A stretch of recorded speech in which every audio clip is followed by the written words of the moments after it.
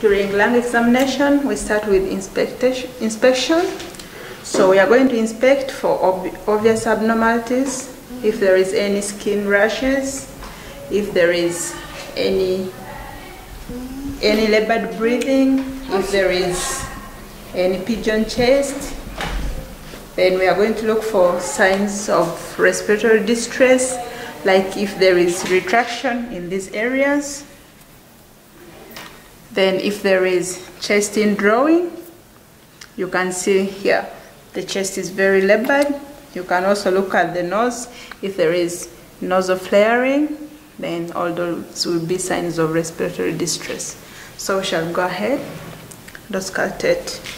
We are going to listen for a whole full breath.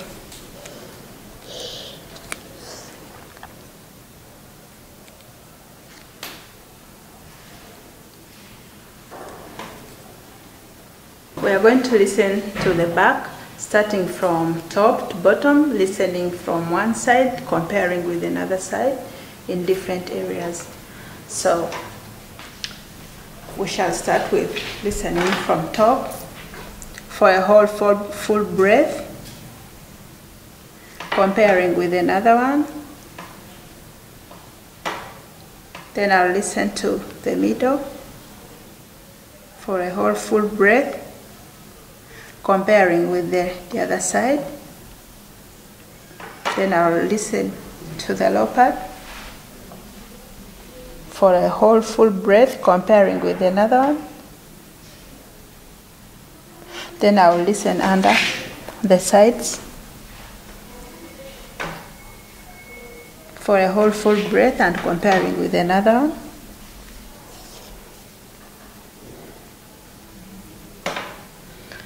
So there are many things that we can use to listen.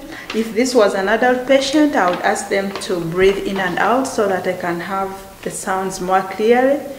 If their patients are a bit young and they are cooperative, I can ask them to blow as I listen, because that will be like as they blow, like they are breathing in and out. But this patient is very little, I can't even request him to blow and he will not. So during auscultation, what we are trying to look for, we are looking for abnormal breath sounds. If we can hear like crackles, wheezes, if there is any roncars, if there are decreased breath.